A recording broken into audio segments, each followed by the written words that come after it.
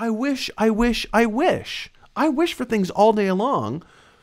And just because it's something that I would kind of like to have happen doesn't make that intrinsically a selfish thing. We need to work for things. That's the interesting thing that makes this world go round, is that we have to work at our wishes. If we want something to happen, if we want something to come true, if I want this show to be my full-time job, I have got to put in the effort and put in the work. But it's still a wish.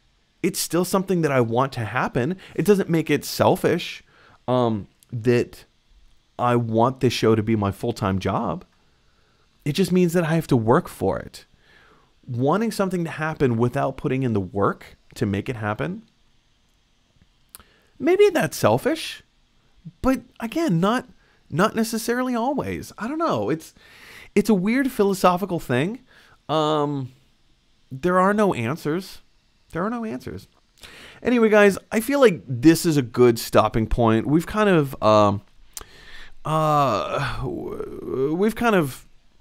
pulled this movie apart. We've gone through, we've scrubbed through, we've kind of talked about how like there's a lot about this movie that doesn't work. This movie also has some redeeming value to it. But what are your thoughts? I want you to jump down to the comment section below. Leave me a few comments as to what your thoughts, about Wonder Woman 1984 are.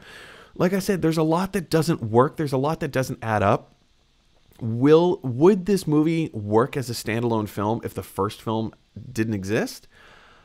I would argue no, because again, our audiences have come to expect good storytelling, good character development.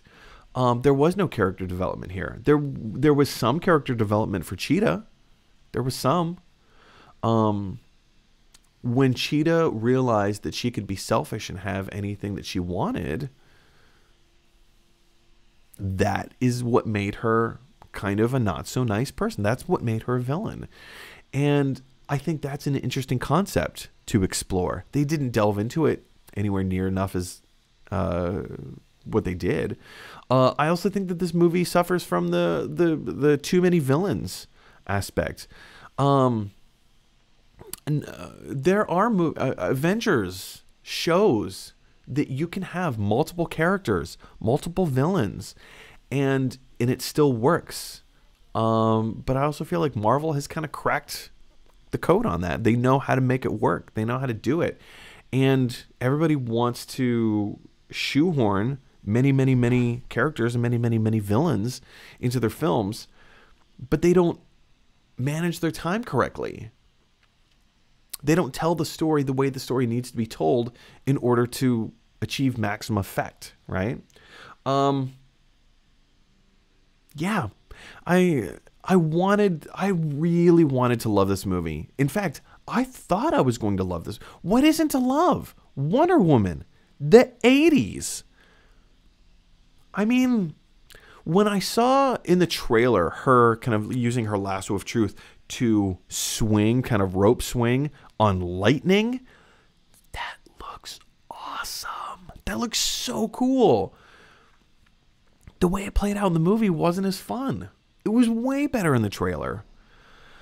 I don't know. Like, this is a far inferior film to the first one. Supremely inferior. It's not, I'm not going to say it's a bad movie. It's just not a good movie. And I think that's kind of where I'm going to end it. It's not a bad movie. It's just not a good movie. It's okay. It's fine. There's some redeeming aspects to it. It's not a complete pile of garbage. And I think that is what is so disappointing about Wonder Woman 84, is that the first film was so good. The first film was so good. It incorporated so many elements from the comics and themes from the comics and what it means to be not